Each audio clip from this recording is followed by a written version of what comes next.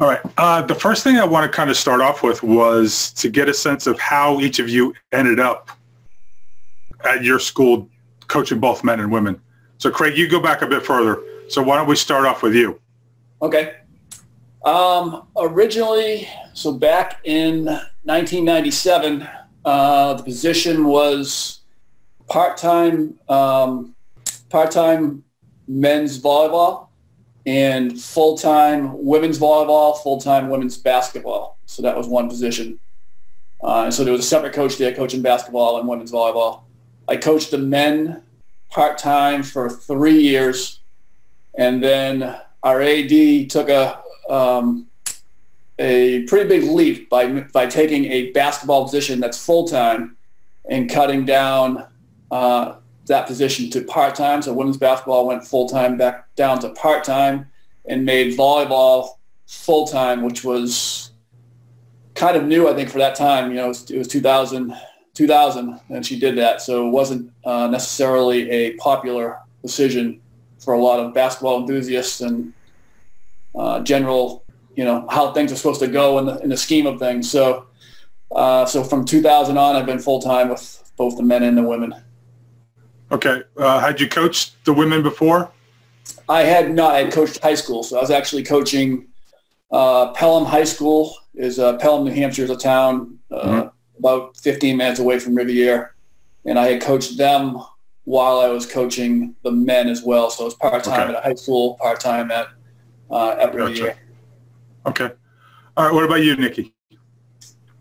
I started with the women here. I'm from the St. Louis area, so I moved back home in 2010. Had no idea what I wanted to do, but I think all along I was destined to be a coach. I got the assistant job for the women in 2011, and they knew I volunteered, coached club with boys and men at a local NCAA program in the local club here.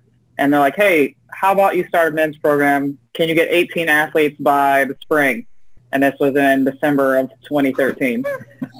So lots of blood, sweat, and tears into getting those kids coming here. And they were all freshmen. So we got 17 freshmen in that first class. And, yeah, I made it happen that first year. And then I know we were originally going to be kind of club independent, but after talking to some of my counterparts, they're like, you need to just apply to be in the MEVO right away. Why wait? Like, why would you do so? You know? Mm-hmm. And I was like, I went to the administration, and they're like, let's go. So there you are. So okay. You had become the head women's coach by this point, by the point that you started the men? Yes. Actually, I became interim head coach mid-season. Mid-season 2013 or 2012. And I took over in October, and then after the end of that season, they were like, we like what you're doing, we like you. How about you coach both?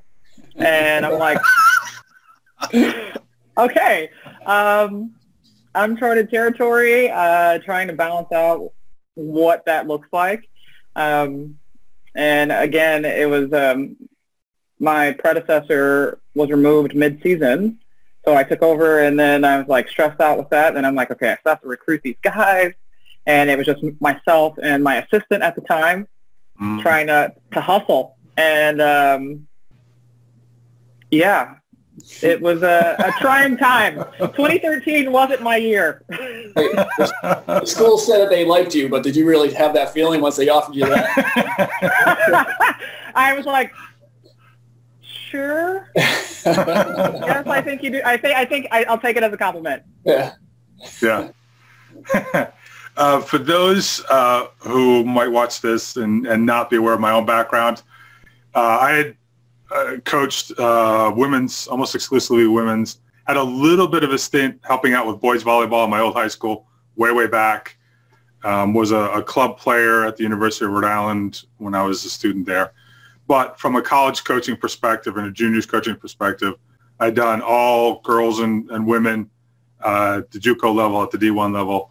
When I went to England was the first time I coached men at the college level, and I was coaching both. It was kind of sort of similar to your situations, in that there was kind of one idea when I went in, and then it kind of morphed into another idea before too much longer.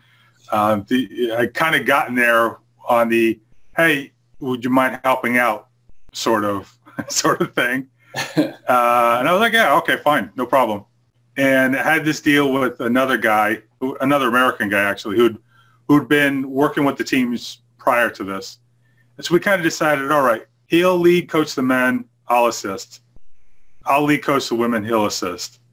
I didn't know at the time that he wasn't going to be able to make all the practices. He wasn't going to go to any of the matches. Maybe he'd be able to come to some of the home matches. So I'm like, so real fast, I'm like, okay, basically I'm the lead coach of everybody, and he turns up sometimes. All right. And here we go. So it's definitely interesting to be thrown in kind of at the deep end like that sometimes. Nickie, how about we start with you in terms of what does your schedule look like during the semester? I imagine they're basically mirrors of each other in that you've got one team in season and one team off season, and you're kind of having to juggle both of them at the same time. I feel like I have it down to a science now. We have, since the women always went early in the morning. So the team that's in season goes 6 to 9 a.m. The team that's out of season goes 9 to 11. And I'm usually out of the office by like 3 o'clock, if not earlier. I have 2 children, so I have to have some kind of balance. But when it comes to like actual schedule, the women compete in the GLVC, and they always play Friday, Saturday, which there is not really any overlap except for maybe in the later of the fall and we're scrimmaging, but all of our scrimmages happen to be Sunday, and thank you, me, the coaches, for accommodating. I appreciate that. And then in the spring, we're pretty liberal on the men's side as far as scheduling, and obviously having to work around basketball and things like that. So I have the ability to, I don't want to say move as I see fit, but I have the ability to make certain adjustments as long as coaches agree. So it helps with recruiting. It helps with, the women's scheduling, making sure neither team feels slighted. But at least that 5-hour block of volleyball is designated in the morning. And then no one wants to practice at 6 a.m., so I'm glad that I don't have to fight for it because I don't want to practice in the afternoon. So I think that works out pretty well. Yeah, that's interesting because certainly a lot of teams will do women's teams, for example, do spring practice early in the morning, but you don't normally hear about teams doing early morning practice during season. It's you're getting in, getting out. Yeah, I'm an early person to begin with, so I would love a schedule like that.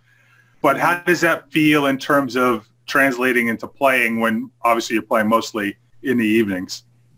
Okay. We haven't seen that much, there's no really negative effects as far as what I've seen so far, because the way our schedule works out is Monday and Tuesday are about the Cats, Wednesday and Thursday are about our opponent, and then we also will scale back to say Thursday pre-match, we play Friday, we're going to go 7 to 8:30. Hopefully, normally they would be waking up by 7 anyway because of class. Well, that's a whole other topic. And they're in and out, and they're going. So it's not, I haven't had them any adverse effects. It's more like now I'm an early bird all the time, and that's now part of their daily routine. And even on game day, do your routine. Make sure you're getting up at your, I don't want to say normal time, if that time's 6 o'clock.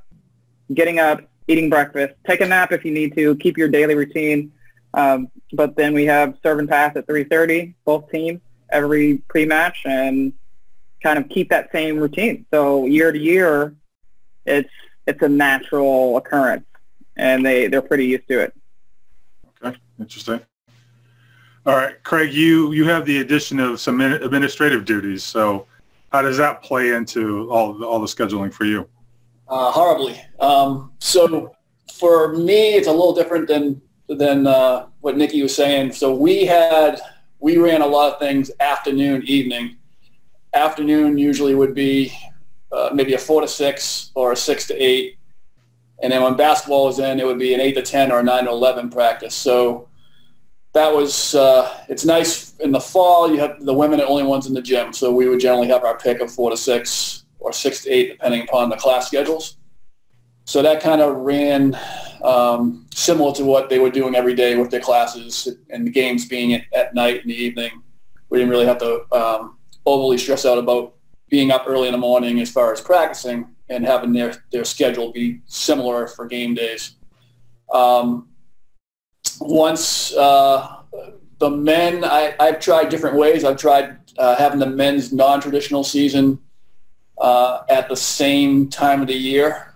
So either September or October during the women's season, and that didn't really go well with me. So I generally would have the women's season would start, the women's season would finish, and then I would jump right into the men's non-traditional season for a few weeks. So we would literally be driving back on a Saturday after a championship game, and if we won, then the guys would get postponed for another 2 weeks because of the NCAA tournament. If we lost, then we started that following Monday and jumped right in with them in like middle of November.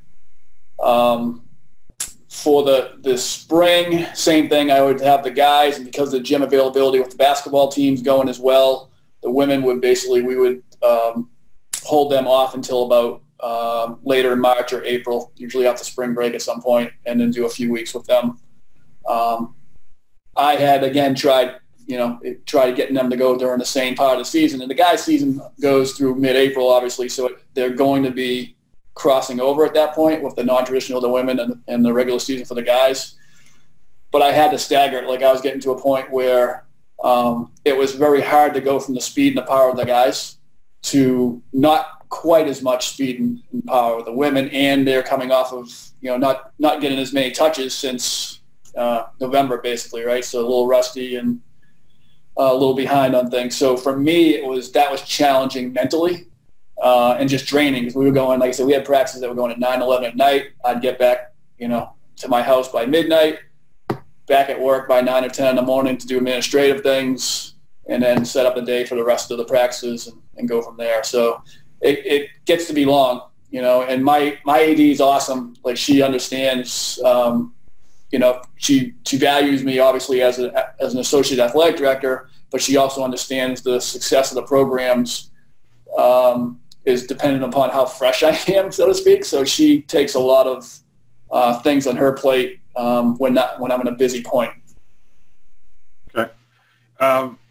When I was coaching in England, the structure there is different than it is in the States, and this applies probably most places outside the U.S., where the seasons are concurrent. There is no breakout between men's and women's seasons. You pretty much start in about October and finish probably March for the university leagues. And so I would literally have women's practice, then men's practice right on the back of it. So fairly similar to what Nickie is doing. Schedule wasn't quite as intense because it wasn't an everyday sort of thing. One of the real tricky bits was who to prioritize when it came to matches.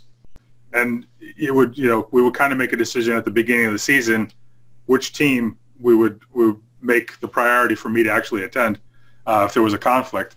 There weren't a ton of conflicts, but it did come up from time to time. The thing I want to clarify for people who may not be aware, Craig, why don't you talk about what non-traditional season means for Division III? Sure. So non-traditional season is basically the off season for the team. So for the women's volleyball, their regular season is in the fall. It runs basically September through November. Our non-traditional season for the men who are in the spring, we would have a non-traditional season, which basically is a certain amount of dates set by the NCAA. It usually, for round purposes, it usually fits in about 3 weeks where I can actually coach and coach practices with the teams. For Division III, anything outside the non-traditional season, we're hands off. It's all the kids have to be self-motivated to get in the weight room and do things on their own and do extra skill reps on their own. But during the non-traditional season, that's the time that we're able to get a few more weeks of practice and touches in with the teams and be able to coach them. So the women's is in the fall. That's their regular season. Their non-traditional season is in the spring, where they'll do 3 weeks or so with myself.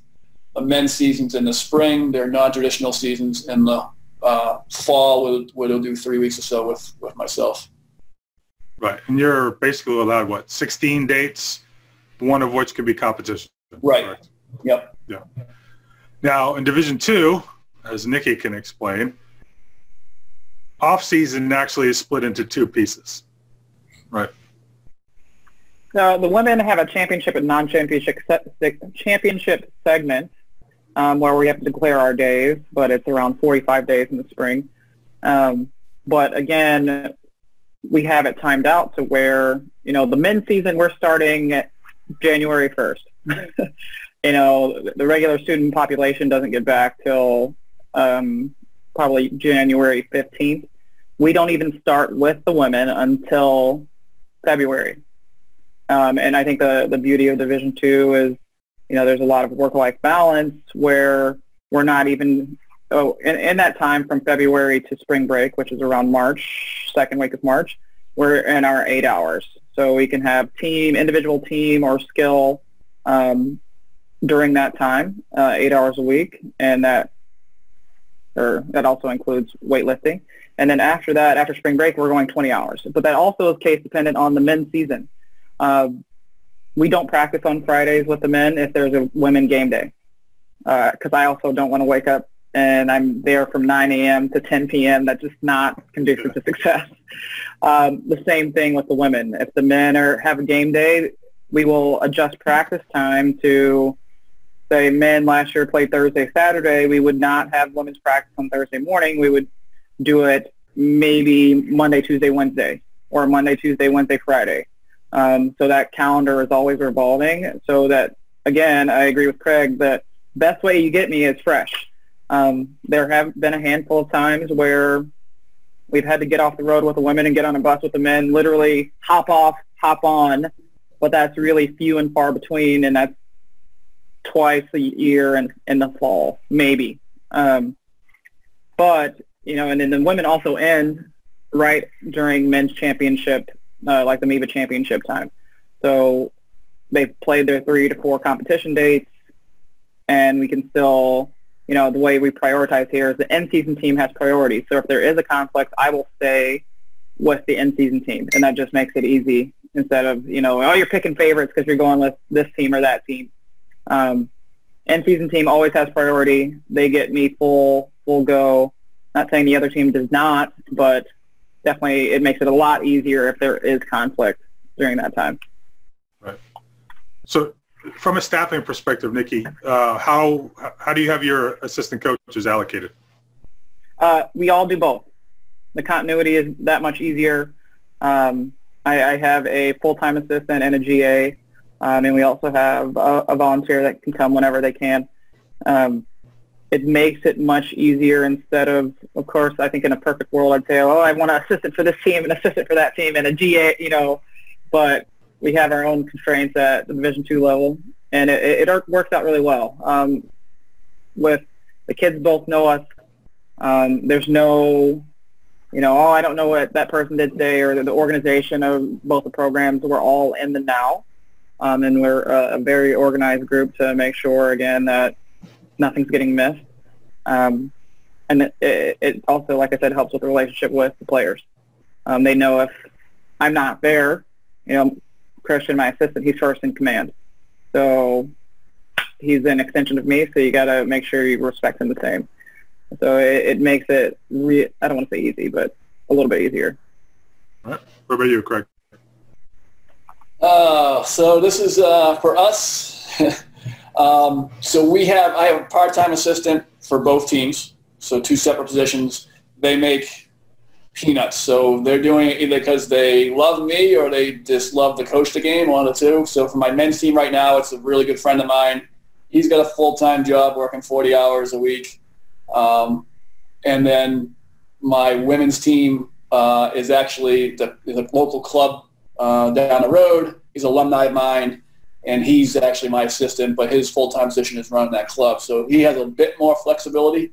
But I've had seasons where I haven't had assistants. I've had seasons, where my assistants come 2 or 3 days a week, just for either because it's time constraints from when we have to practice and they can't make it, or it's something with their job and things just don't work out that way. So it's hard because the pay that they get is literally pennies for the amount of time that they put in. So it's me asking them to do something, they would do it, without me asking. But I feel like, all right, you're not making anything. Like, I can handle 3 days a week of not having you there, and I can run everything myself. So it's a little different monster from that. We don't have GAs, which, is extremely helpful, I think, to have. And we've tried to push that year after year, and that hasn't happened. So it's a lot of hands-on by myself with just really,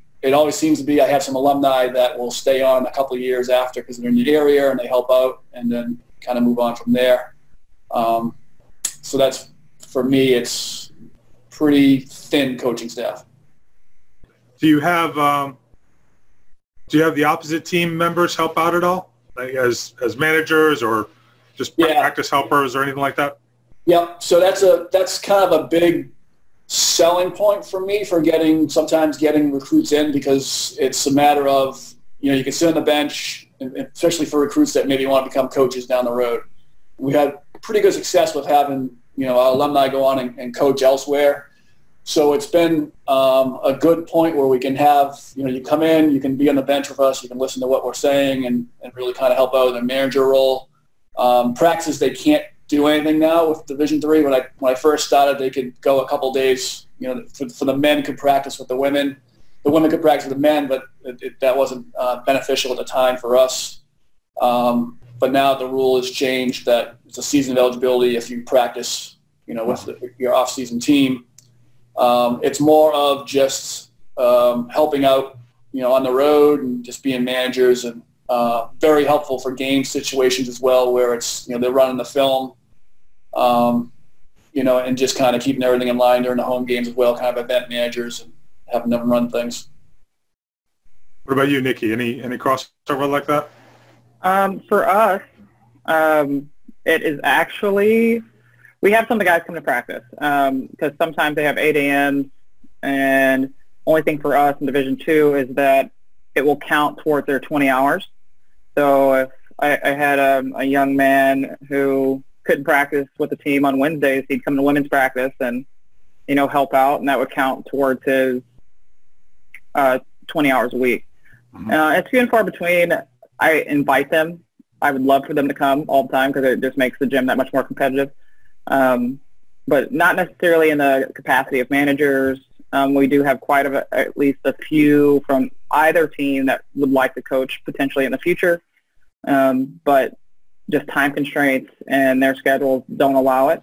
But on game day, they are required to be there, or for the most part, and they help warm up. The guys, mainly, they hang out on the bench all the time, and the girls do the same. But I'm like, you guys have to go. You have to leave right now. You can't keep sitting here. But it makes it a lot easier that, we have additional game management help. They're helping with warm-up. They're making sure that no one's getting hurt during hitting lines and things like that. But it's, it's pretty cohesive as far as, like, you want to come to practice? Let's go. So. Okay. Related to staffing, since you both talked about how you've got some severe limitations, recruiting obviously has to be a significant challenge because you guys are with your teams all the time. There's not much time outside of your seasons for you to get out on the road and go watch kids. So, Nickie, I'll start with you. How do you handle that? There's a lot of times where I will send either our GA or my assistant, just go. Like, you're going to have to leave. So I can handle the practice gym by myself if there's 2 of us. Obviously, with any coach, it's not ideal, but you have to make do with what you have. So if it's a close event, and we also have to prioritize our time because, everyone has budget constraints, and what's more beneficial? Where are we mostly getting our kids from? So we're not going to go to XYZ tournament if that's not traditionally somewhere where we've gotten kids. And then, of course, making sure that we're attending our national events like junior nationals, AUs. It's kind of a balancing act. There's a lot of times where, I will solely go by myself, and then I'll leave them here depending on the level of importance with the recruit. I've done several, home visits where it's like, okay, I have to get on the plane or drive a car to go do something, but that's just the nature of the beast where they have to understand that you're the face. You have to go do certain things and you have to, schedule that out. But I have to let the teams know in advance that I won't be there because they're like, where are you going? Why are you leaving? It's just like my son. He's like, why are you leaving? Why are you leaving me? You don't love me anymore? What's wrong? Why you should be here.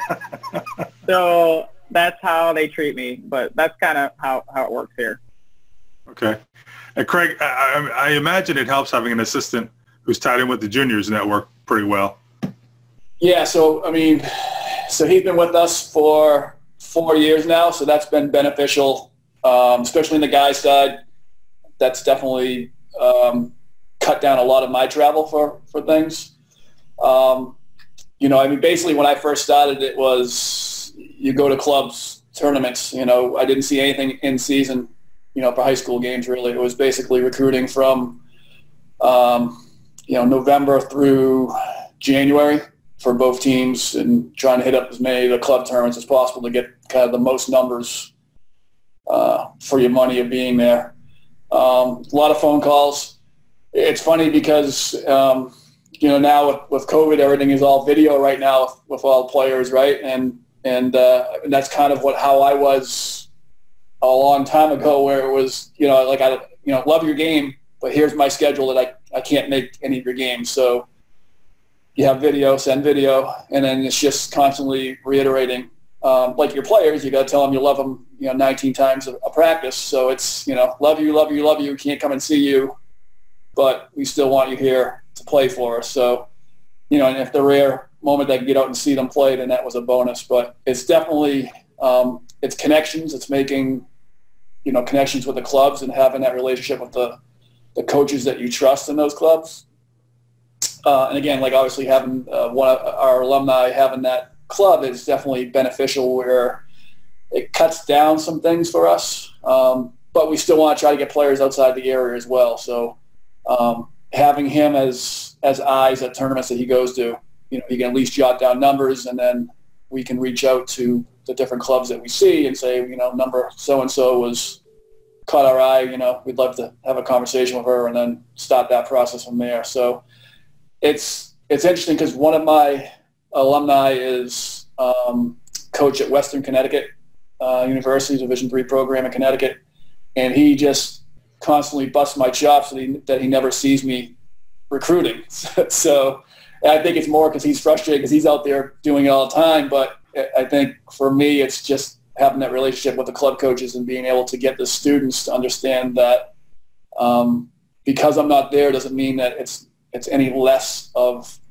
a moment that we don't want them there. It's just we don't have that opportunity. So that's really a one-on-one conversation right away that we love you. We may not see you 7 times, in the next 3 months like a lot of other coaches. So it's worked out. Yeah. All right. Let's I want to talk about culture a bit. And I'm curious how you guys address it in terms of whether you look at it in a unified fashion with the both teams together, or if you kind of handle them separately. And Craig, why don't we start with you on that one? Unequivocally, they are together. For me, that's the very first thing I did back in 2000 was that I wanted to incorporate a family-type atmosphere.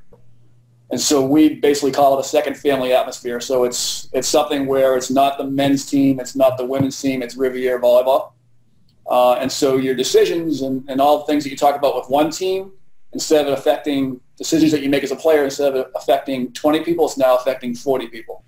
And so we do, a lot of things off the court together as teams.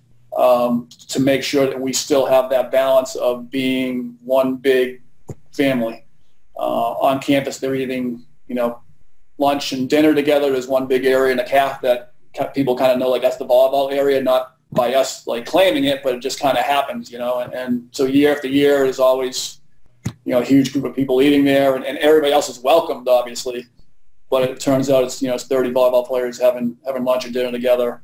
And we really kind of, we rally around it, really. I mean, that's kind of the culture that we've developed from a long time ago, and certain type of players and people like that culture, so that's a recruiting draw for us, and it allows us to be able to, it helps recruiting wise, obviously, where I'm not able to get out as much, but when they come onto campus, they see this thing that's just impressive as far as how tight knit the groups are and how tight knit all 40 people are together. And it takes a certain person to get here too. So recruiting wise, this is our culture. Do you fit in this or not? And if you don't, then it's not a right or wrong answer. We just don't want you here. We want people that are going to be able to fill in with this culture seamlessly and carry it on for the next 4 years and hand it off to the teams, to the players that come in for the following teams, following years.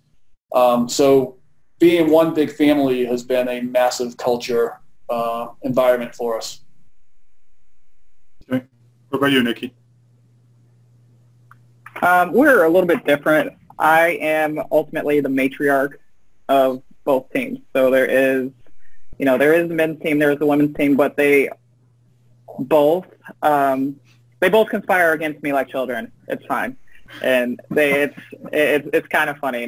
They're a great group, and I share Craig's sentiment that it is a family. So when I say the matriarch, I wear many hats, just not as the coach.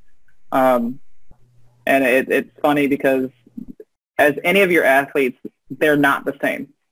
I get a lot of questions of like, so how are the guys? I'm like, they're a bunch of big babies. That's what they are. That's how I see them.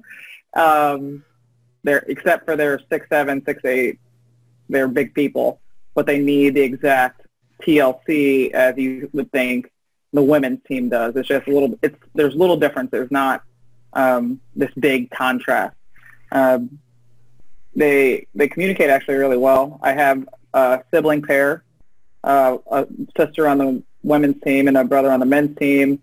I've had siblings through the program, and it's kind of funny to hear, like, because they practice back to back, like, so how's Nickie today?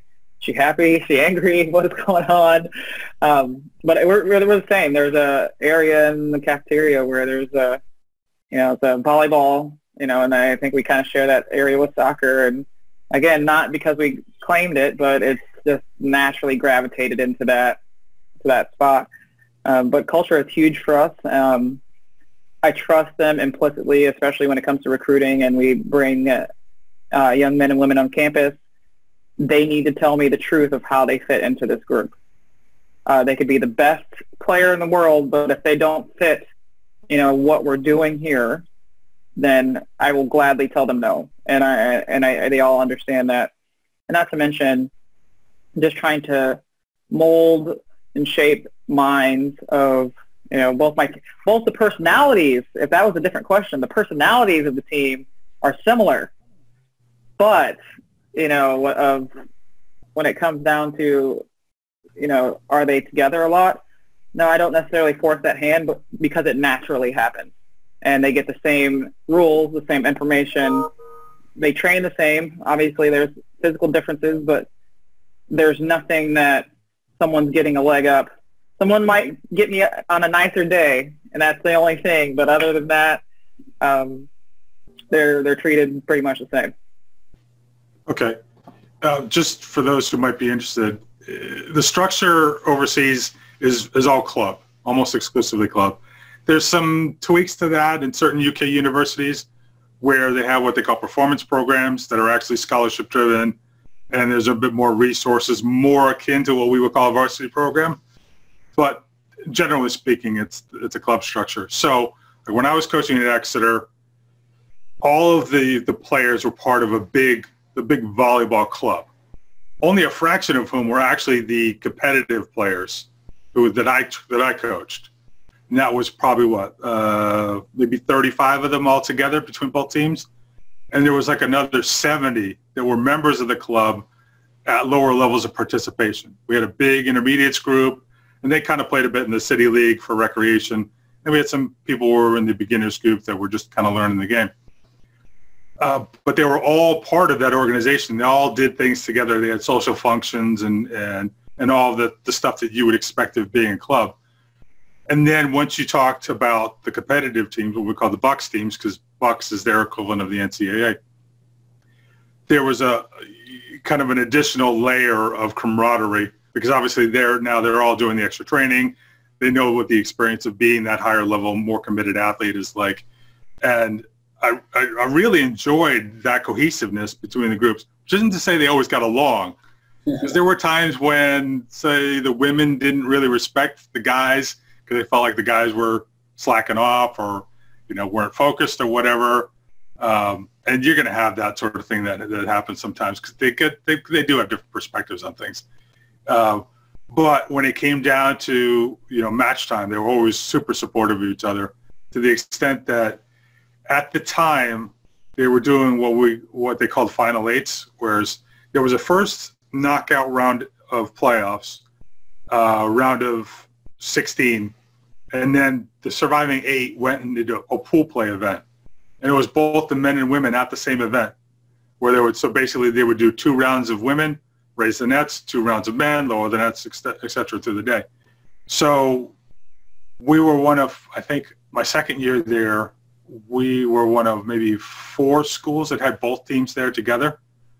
And our group was by far the loudest and rowdiest in support of each other, to the point that apparently, I was coaching all the time, so I didn't get to hear what was going on in the stands or anything like that.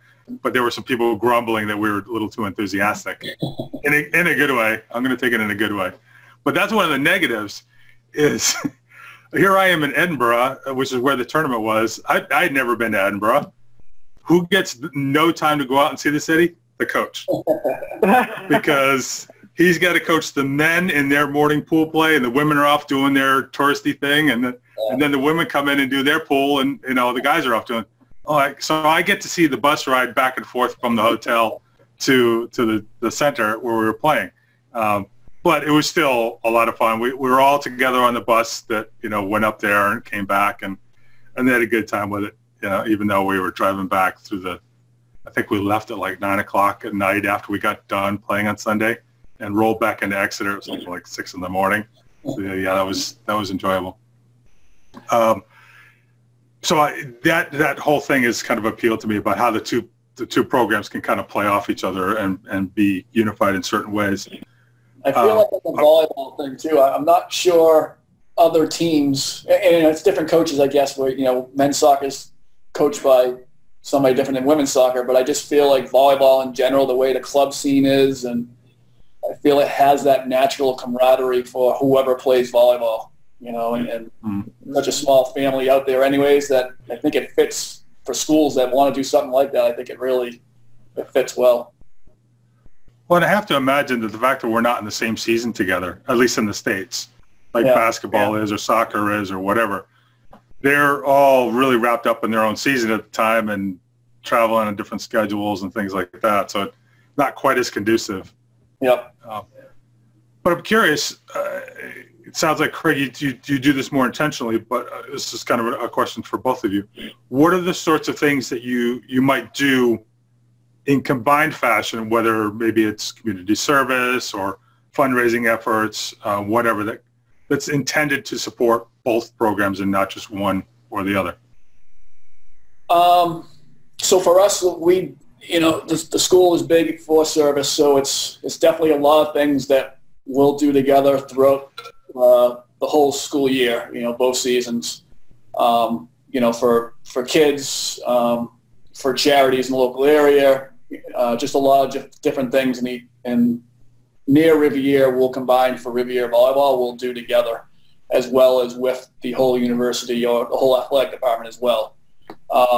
As far as trying to go out and get the cohesiveness of the teams together, we'll do just simple things. We have just, first 3 Fridays In September, we have kind of a mandated by me dinner at the CAF, and it's for an hour long, and every 10 minutes I tell people to get up and switch their seats so they meet all the new people and kind of just have different conversations with people that they haven't maybe met yet or haven't really had full conversations with. So that's one that kind of goes over pretty well. And then the teams do a really good job at keeping their focus as far as being that group where they're doing, going apple picking together on an off Sunday, or they're, having Secret Santa around the holidays, or even just the fact that you have kids that we're in New Hampshire, we have kids from California, and, if you're going home, let's take the kid from California and show them a different part of the country, in Rhode Island, let's say where I live. And so the teams really do, and again, I think it's who we recruit. They understand and get what we're trying to do here, and that's be that type of family. So they really do a lot for each other without me even really having to incorporate things. Now, I think it's been handed down over the years after doing this for 24 years. I think we had to set the structure, and then it just kind of rolled, and has been handed down year after year. So it's been nice that way. But the big thing with the charities are kind of set. Like, we do certain things. One's in September, one's in October, and one's in November, and one's December. So it's actually 4 separate things to start the year off, that whether it's walking for cancer, and that kind of started because one of our players' mom had breast cancer. So that has continued to continue for us as a team for a bunch of years now. Holiday baskets for Thanksgiving, like I said, the Secret Santa, and doing picking up toys for kids, Toys for Tots in the area, and that's also an athletic department for us activity as well. So it's carried on pretty well. Okay. Anything on your end, Nickie? Mainly on our side, we do a lot of fundraising together. Camps, they're pretty cohesive as far as like, okay, we'll do a grade school camp. Someone from each team is going to be there. And then the same thing with the fundraising part of it. The community service aspect, we have quite a few individuals on our team that is something that they're passionate about. So it's again, like what we were previously talking about, like it's not a separation. It's who wants to be involved.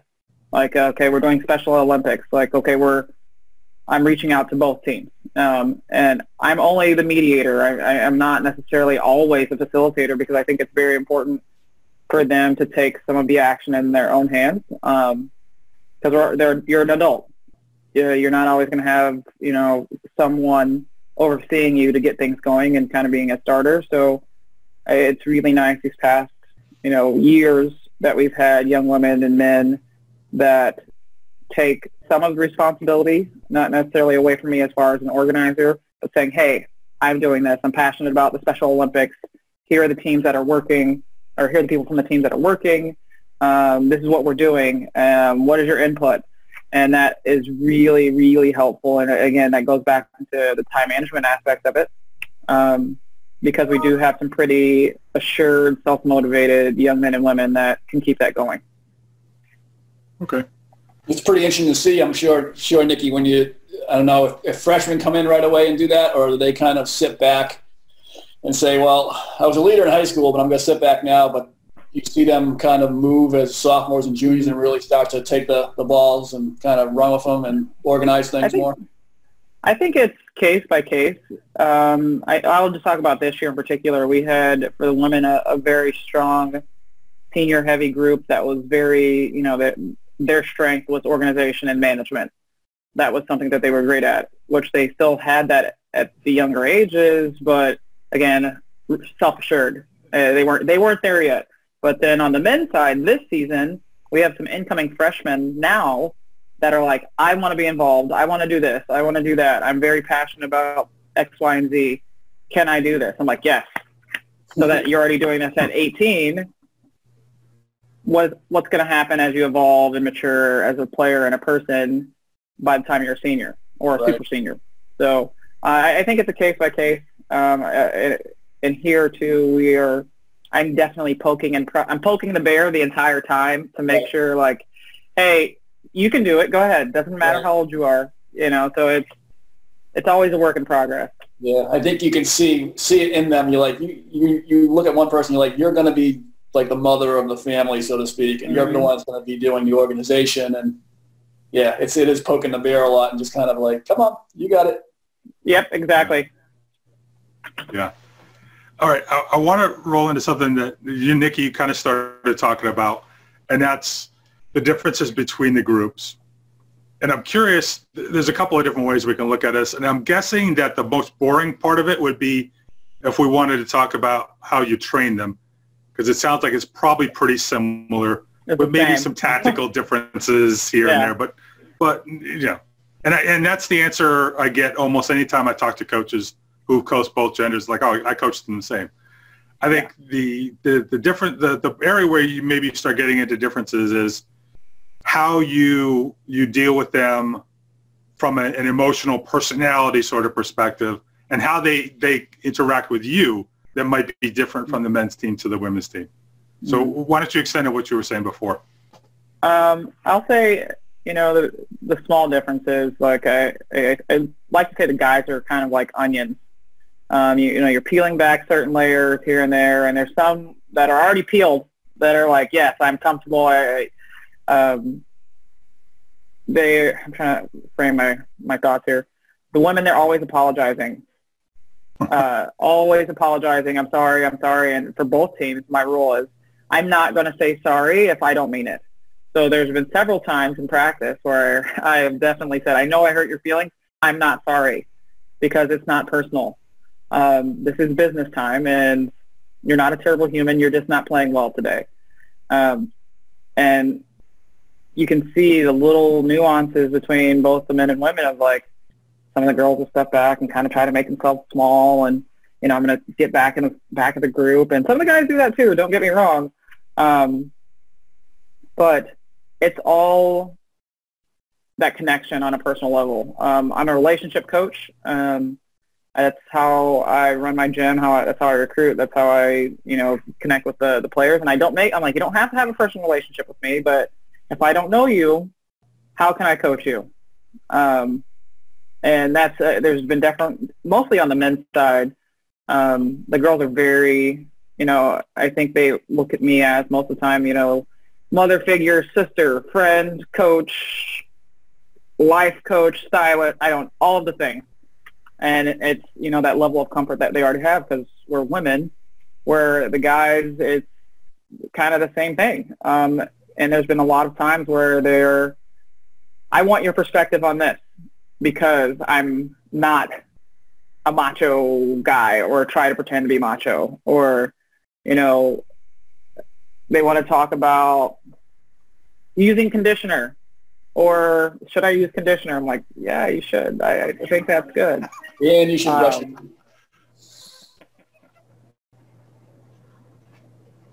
Sorry, my son is harassing me now too. So we're talking about men's and women's differences. The guys are just like right now. My son is 10 years old, and he's trying to harass me about using the iPad before it's time. The guys will kind of poke and prod at you. There's a couple of the older ones that will bicker with me like we're a married couple, and I allow it, because I tell them both that you're not robots, and you're not I respect your opinion, but the phrase that they're going to get a lot is like, you know what, I understand. Do what I say. That's it. Like, we've had our banter. And they respect that. They respect me. The guys are actually really protective of me.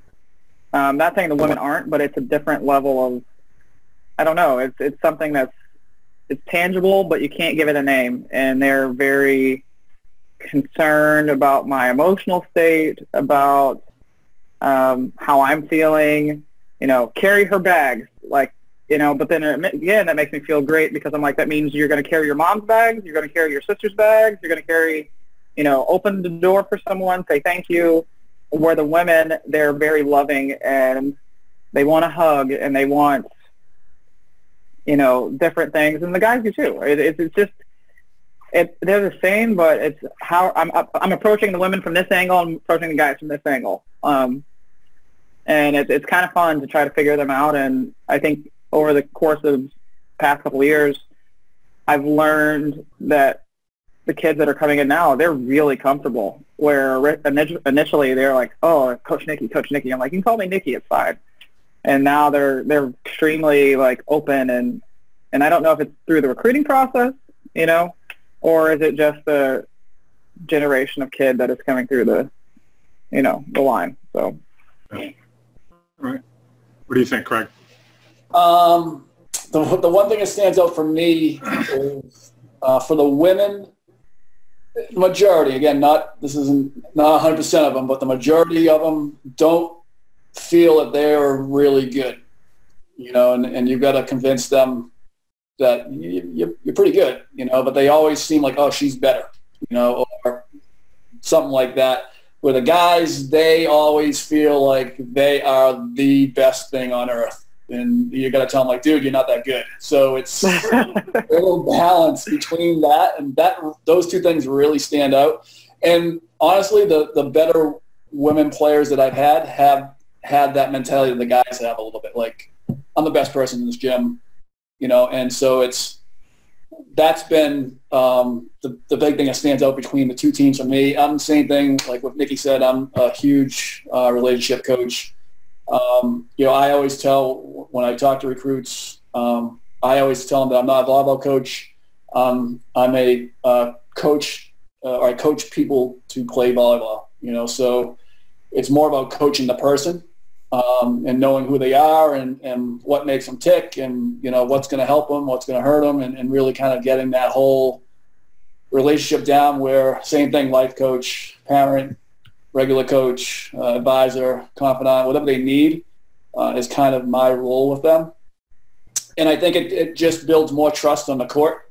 It allows you to be a little more free as a coach where, you know, you can coach them and they know it's coming from a place that you want them to be the best version of themselves and be as good as they possibly can be. After every practice, I tell both teams I love them and kind of go from there. If I forget, I get my chops busted big time. So, you know, and from both teams. So it's something that we really try to focus on, knowing what our players are about and trying to see how we can help them the best way possible. And again, I think it allows for a little more freedom as a coach to be able to just go out and coach and not have to worry about, you know, you could be direct with them, not worry about tippy-toeing around things, or, you know, this is direct. This is what you're not doing well. This is what you're doing well. So how can we make some changes? And then also just kind of getting conversation with them, like, you look like you're struggling, what's going on? And then to have them actually tell you, like, that's a big step. You know, I think a lot of times freshmen will come in and they're like, oh, it's coach, and they'll talk to their teammates first, which is absolutely fine. Like, if they can get their problem solved by the upperclassmen, that's exactly what I want. But I also want that comfortability where they can come up to me and say, I'm having a personal problem, here's what it is. And then, because they know that we're going to deal with it together. You know, so it's a relationship thing as well. Yeah. The two interesting things for me is I found that I will need to be a little bit more sharp with the guys from time to time, because maybe they're goofing around a little bit more, maybe not being as focused. And it really gets me if you're goofing around and balls are rolling on the court, so you're putting your teammates at risk. So those are times where I don't tend to be a yelling coach, but if that happens, I'm going to be a yelling coach, because now you get a safety issue. Right. So there's a bit more of that sort of thing with the guys. On the women's side, one of the interesting dynamics is how some of the women don't want to stand out. Nickie, you kind of talked about the players who, or actually maybe Craig, you talked about the player who kind of pulls to the back of the group and doesn't want to stand forward. And even with leaders, because I even had a captain who was like this on the women's side, where she wanted no praise in a group context. One-on-one, she was okay with it, but she never wanted it in front of the group. She didn't want to stand out. Kind of like the nail sticks out gets hammered sort of idea. And some of it was culture, because I was dealing with players from a bunch of different countries at different times. And I laughed at the idea of, you know, sorry. The English players, the English female players especially, it's like automatic. You know, you don't even have to do anything, and they're going to be saying sorry. And it was like I had to put rules into place. Like, we got to stop this. This is getting crazy. So I had to try to find ways of redirecting their language or something. Sorry and thank you. If you have to tell you thank you during the middle of drills while you're trying to tell them, like, stop saying thank you. Stop saying thank you. All right, we're running up close to the hour. So the final topic that I wanted to bring up was leadership, and you know, how you handle the leadership in the groups, if there's any different dynamics and how that works within your teams, you know, and what you do to kind of address that. So, Craig, why don't you start with that one? So a few years ago, I don't know how many, probably, I don't know, maybe 10 or 12 years ago, I did away with captains. And I just had, you know, everybody's a leader. And everybody has a strength. We kind of go over a lot of strength things in the preseason, so individual qualities that you can bring to the team. And we talk a lot about how those things can be helpful in certain situations during the season or even out of season. So for me, I want to have as many leaders on the team as I possibly can, and that's what I'm coaching or teaching them to be a leader and be somebody who's going to make a difference once you leave this program. So for me, the idea of having a captain, I just tinkered with it, trying not to have it for a year, and it kind of took off a little bit. I felt like it just benefited our whole program, which is both teams, better. Now, you know, with that being said, I would, you know, if I have to, you know, send a group text out, I'll send it to like one or two people, but I'll move that around. And if I have a business major who's, you know, wants to be administration, you know, I'll say, okay, I'll text her so that she can be the leader and learn how to like deal with a group of people and how you want them to do something or get a point across. So I try to be pretty cerebral as far as the assignments and the tasks and the roles that I'm handing out to people that I feel like is going to fit what they're about and what they're looking to do with their degree and with their life after college. So pretty beneficial. I haven't had a captain for a bunch of years now. On our side, it's kind of taken shape of what Craig has done, but it can be earned. I don't necessarily believe in senior captains. I also am a firm believer that everyone has some leadership quality. We try to put them in situations where you're going to thrive, because I think there's a big belief that if you're a captain, you have this power over everyone else. Like, yes, we do have people that are much more vocal. You know, the bulldogs of the team, I'm like, go enforce this right now. That's what was happening. It needs to come from someone else. That's your role. But that doesn't necessarily make them a good captain. And we try to foster that. So last year, on the women's side, we had something that we called the mastery. And it was mostly of, you know, we have a master of organization. We have a master of social, it was like social events. Different categories within the team that you were in charge of, or master of wardrobe. You know, you let us know what we're wearing and we're uniformed on a daily basis. Where the guys, they're a little bit different. I let them have a small say, and like, okay, let's tell me what you think about your captains, but ultimately I'm picking who I believe is best, and then we have them in face-to-face meetings of like, hey, you voted for yourself. Why? Why is that? This is, or you vote. We let them pick three. Why did you pick that person? And I'm like, okay, that makes a lot of sense that you picked X, Y, and Z person, and you have done this. Okay. And that might convince me a little bit, because ultimately you're the one convincing me. So I am a firm believer that if they have ownership of the team can be ran a lot easier. And even though I might pick a captain, I want to know their input. And sometimes we don't agree. I was like, oh, they're a terrible captain. I'm like, have you given them a chance? If you haven't given them a chance as a captain, because you're not a leader overnight, it takes a work in progress and you're going to fail. I'm like, I'm not always right, but I'm also willing to admit that I've made mistakes. So it's always a process especially with both of them. So it's just the guys get a little more pushback. The women, they want to be a little more, friendly about it. But this year we had a senior who was not named the captain. She was kind of bummed, but she was our master of organization, and she was going above and beyond for the team. So mid-season, I pulled her in front of the group, and I go, this person has earned her captain responsibility because she's exuding all of the qualities that you would look for in a leader. And she was, really touched by that. And I was like, you earned it. This wasn't an election. This is your hard work. So that's kind of how we leave it.